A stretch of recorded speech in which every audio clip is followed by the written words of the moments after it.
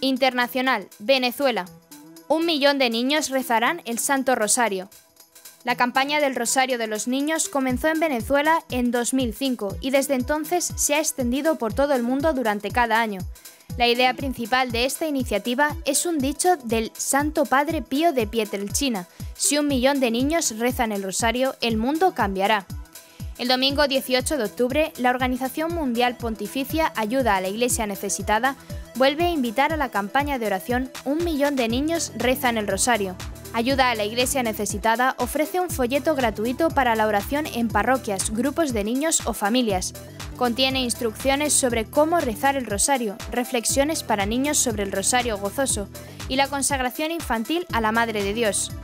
La oración por la unidad y la paz es relevante en todo momento, especialmente durante la pandemia existencial de la corona y sus efectos, explicó Florian Rica, director gerente de la Iglesia Necesitada. Es impresionante ver nuestra campaña de oración difundida por todo el mundo.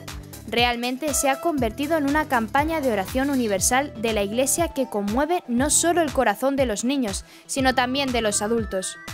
El diseño varía. Algunos participantes rezan todo el rosario, otros solo una parte.